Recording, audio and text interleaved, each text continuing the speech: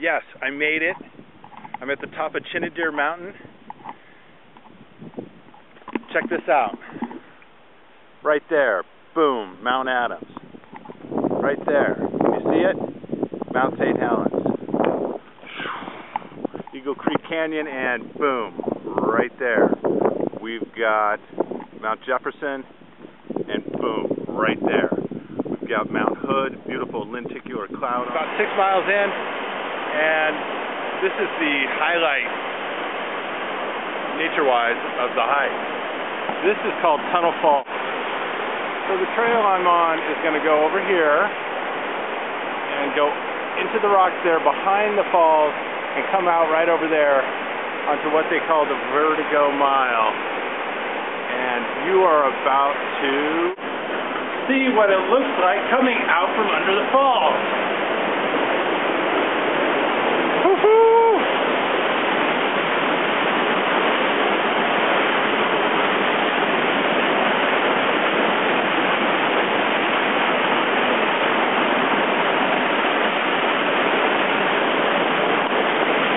Extremely exposed.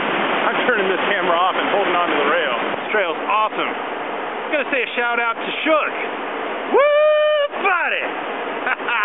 Thanks for all the videos. Let's start by talking about hammocks. I just got this set up. This is the first time out on the trail with it. I've slept in the backyard with it, right? So this is a black war bonnet edge tarp with zinget lines, shock cord attachments down there. This is Blackbird 1.1 double with a DIY quilt. What I did is I got on Craigslist, I got 2 quilts. I got 2 down sleeping bags for $125. This one, I turned it into a under quilt, about 3/4, maybe a little less. And then the other one, which was the nicer bag, I turned it into a top quilt by removing the zipper and sewing up the flip box a little bit. I used the webbing suspension a couple times from Blackbird. From War Bonnet, and it was awesome. I like it a lot, but I'm backpacking and I wanted to save some weight, so I've got whoopieslings.com whoopies and tree straps. I've got a 8-foot tree strap, 8-foot whoopies, and I probably had 5-6 feet to spare on this setup. Let's see. One of the things I found that was difficult was I usually put a strap on my underquilt over my body to snug it up under my butt, but because of the integrated bug net and the structural ridgeline that's inside the bug net, I couldn't do that. So I now put a couple big Prusik lines onto the tarp ridgeline, and I can adjust it back and forth. And it seems to be working really well. As a matter of fact, with the Blackbird staked out, it holds the underquilt in position really well. So that's it. That's hammocks for YouTube. Here's another shout out to a YouTube user named SkogKniv, or SkogKniv. It's K-N-I-V. And he does outdoor artistic videos. They're amazing. Very, very well put together. I'd say they're like a PBS documentary, but it wouldn't be doing him justice because they're really edited and filmed to a point of artistic expression. So definitely check out his channel. Hey, check out where we are.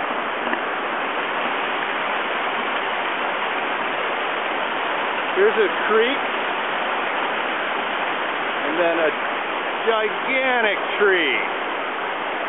The tree next to it's oh gosh, what is it? I'm looking so high. That's a hemlock right here. The big tree, I'm not sure what it is. I can't quite see. But there's another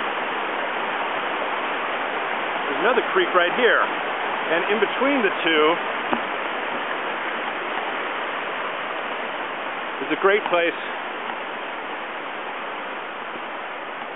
to do a gear review on my pack. So let's do that. So this is about pack weight and what I'm carrying. One thing is, this pack all out for 3 nights, 4 days, came in at 29 pounds. So I'm not doing ultralight backpacking, I'm not even doing lightweight backpacking, but I'm trying. My system's getting lighter. But what I wanted to say is this weighs 29 pounds, and 2 years ago, I weighed 29 pounds heavier. So it's a great thing to get out and exercise and come out into the forest. So what I've got here is I've got the REI Flash 65. I took out the frame sheet, lost about 1.5 pounds. I took off the top cap, also lost some weight there. I added in a piece of Reflect tack material right here in the back. That's kind of a dual-use frame sheet.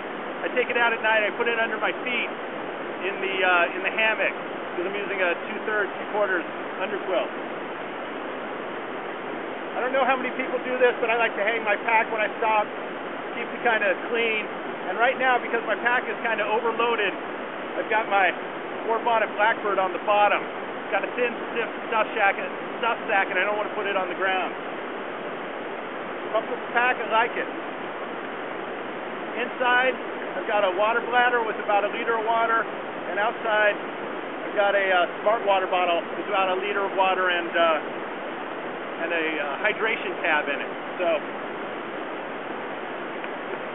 that's what I do.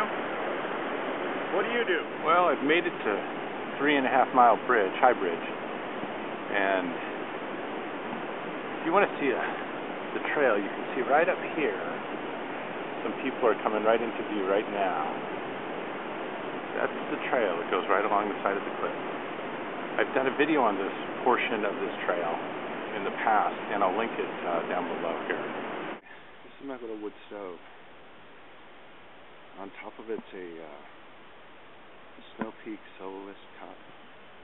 Holds a little more than 2 cups. And below is just a hardware cloth stand that's about 10 squares high and a windscreen. Here's the stove in alcohol mode. You'll see that there's a couple pentastags holding the alcohol burner at 5 squares down, and works quite well. This windscreen is also held in place by the pentastags that are cut to a shorter length so they fit inside the pot. Getting close. Ooh, almost. Good morning, Ruckle Creek. This is the first view of the Columbia River Gorge coming out of a 4-day trip. Rained all night.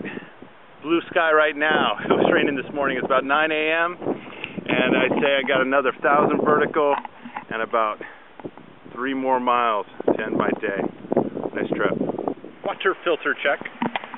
I'm using a Sawyer 2-liter bag into a Sawyer 2-liter bag. It's gravity filter. It does the work. It takes about 2 or 3 minutes for that to do it. No pumping. I like it. It's not the lightest, but it certainly isn't the heaviest either. And I can go back to camp with a dirty bag, that one, filled with dirty water, and then filter it later. So I have 4 liters straight up to the camp with this, plus I have my smart water bottle, which will also be full. That's how I'm doing it. And that, my friends, is the Bonneville Dam. Hydroelectricity. Renewable. Green. They have fish ladders, but the salmon don't like it. Salmon don't like it at all.